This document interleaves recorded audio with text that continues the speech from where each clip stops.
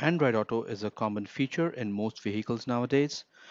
The main drawback is that most instances rely on a wired connection, requiring your phone to be plugged in for the entire duration of your drive.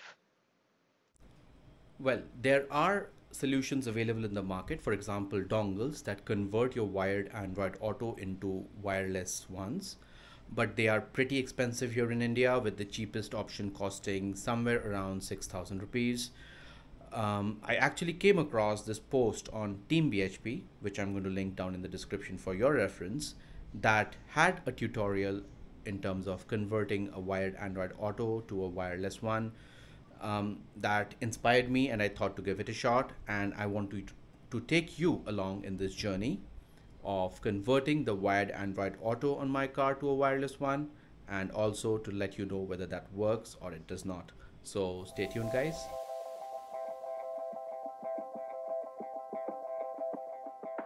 The Raspberry Pi Zero W.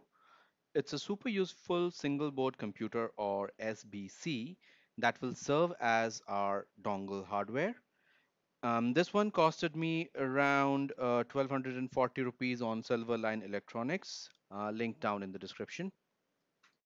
A micro SD card. I had a 32 gigabyte variant lying around unused. You might need to spend around 400 rupees if you are buying it new.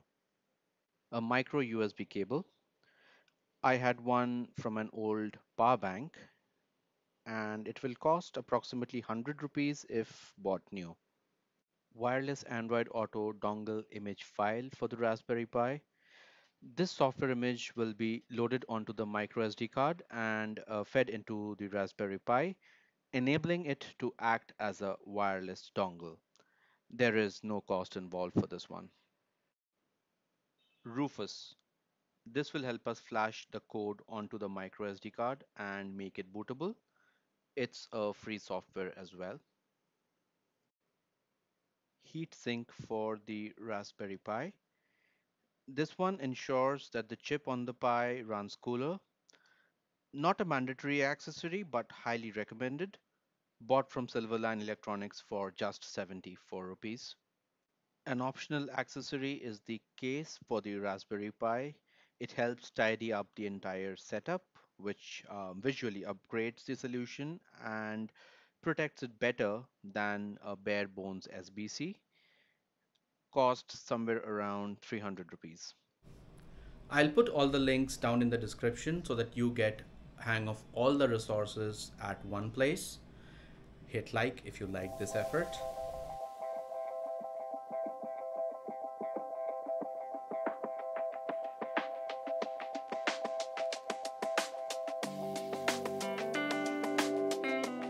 The Team BHP article mentions Balena Etcher as the software to use, but I faced quite a bit of challenges using it, which is why I recommend Rufus.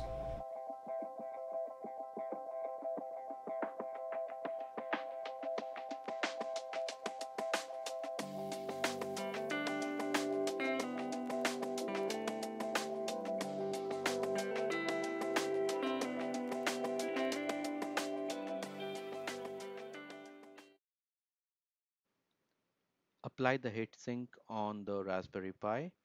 This step is optional but highly recommended. Next up, we will insert the micro SD card into the slot. Gently push it in to ensure that it's properly seated.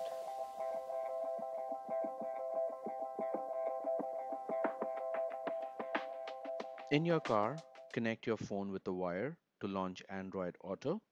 Once Android Auto connects, remove the phone and plug in the Raspberry Pi, ensuring that the micro SD card is in it.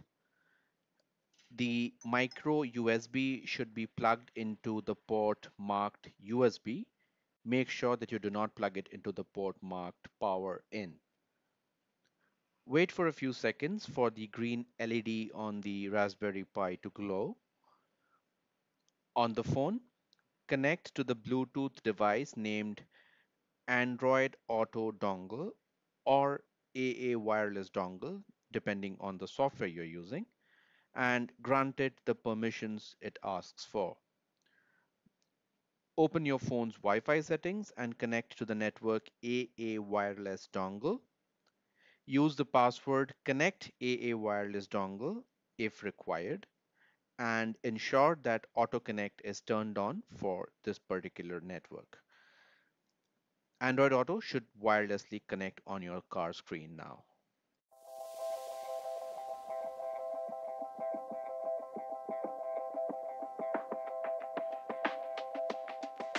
Every time you switch on the car, your phone should connect to the Bluetooth and the Wi-Fi on the Raspberry Pi, which in turn would connect to Android Auto on your car wirelessly. All of this without you even lifting a finger.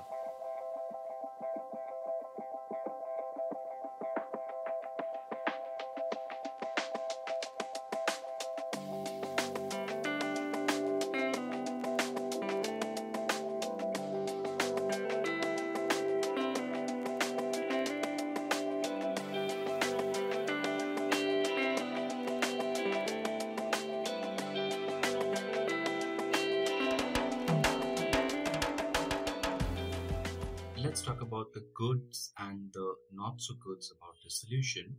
We will start with the cons or the not so goods. Firstly is the heating. This pie heats up a little more than what I will personally be comfortable with, even with the heatsink on. Having said that, there are cases available in the market that accommodates an active cooler, um, but considering those will definitely increase the overall price of the setup. So if your budget permits, please go ahead and explore that option as well. The second con that I can think of is the amount of time it takes for the Android Auto to start on the head unit once the ignition is switched on.